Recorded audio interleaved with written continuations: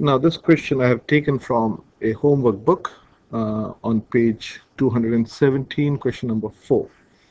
Mount Difficult uh, lives up to its name. Lives up to its name. Out of 100 climbers who attempted to climb Mount Difficult, 27% failed to reach the summit. So this is the table. So you got male, female, total, reach, failed to reach summit, and total. So it says 27%, that is 20, it's out of 100. So it's all in terms of out of 100, so it's in percent. So in other words, 27 didn't reach the summit. So the total of the people who didn't reach the summit is 27. So you can put 27 here, and you can put 100 here to start with. The risk of a female climber not reaching the summit is 30%. So let me write R. The risk of female not reaching the summit is 30%. Or that means 30% of the females didn't reach the summit. Okay. The next sentence, the next information is the ratio of the number of male climbers to the number of female climbers is 7:3. That means 70% were male and 30% were female. So there were 70 male and 30 female. So you can put 70 and 30 here. And 30% of the female didn't reach the summit. Okay, so you got 10% of 30 is 3, so 30% would be 9. Okay, and now if this is 27, so to find the total of those who reached the summit, 27 didn't reach, so 73 reached the summit. We got this total, and this is 9. So 9 plus what is 20? 9 plus what is 30, which is 21. Okay, and you can go backwards. This is 9 plus what is 27, so this is 18. And then you can go backwards, 18 plus what is 70, which is 52. I hope the table is clear. Okay, so we have finished this. Use the information to complete the table. So let's answer the first question. What's the risk of a male not reaching the summit? The risk of male not reaching the summit. This is a male, and this is 18 that didn't reach the summit. So this is 18 out of 70.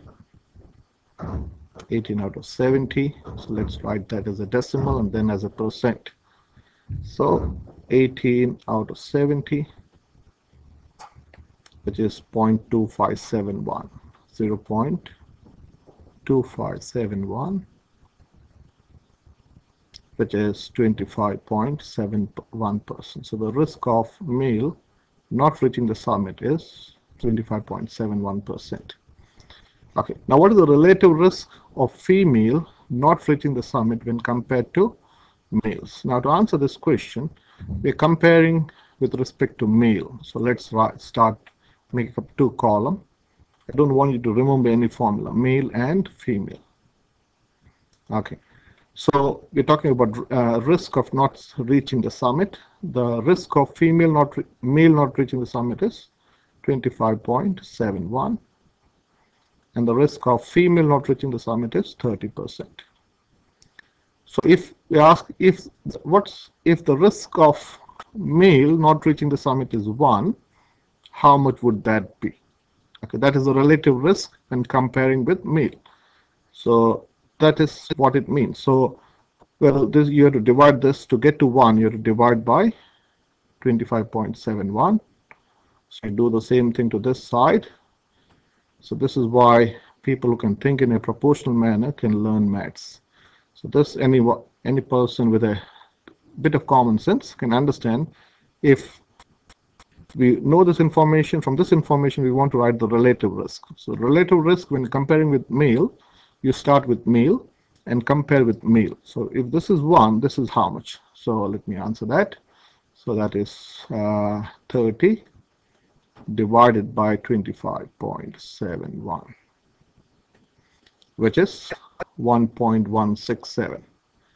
1.167. So the relative risk of the female not reaching the summit when comparing with male is 1.167.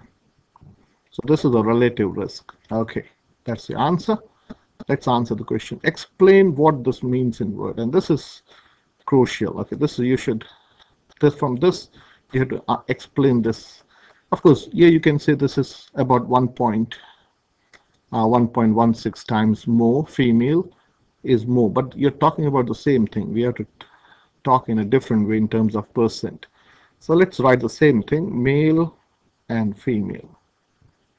Okay, so we know if the risk of male not reaching the summit is 1, the risk of female not reaching the summit is 1.167.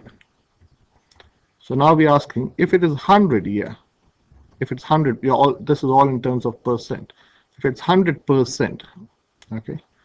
If it's 100%, this will be multiplied by 100, so it's 116.7%. So what does this mean? This means if the risk of male not reaching the summit is 100%, the risk of female not reaching the summit is 116.7%. This means the relative risk, I'll write RR, the relative risk of female not reaching the summit, not reaching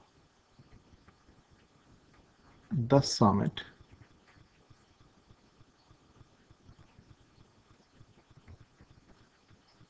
when compared to male,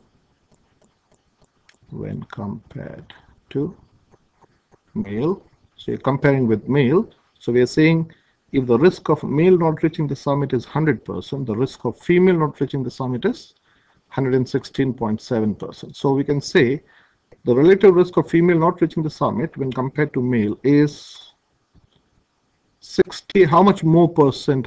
How much more percent do they have? So that's, well, it's 16.7% or almost 17%.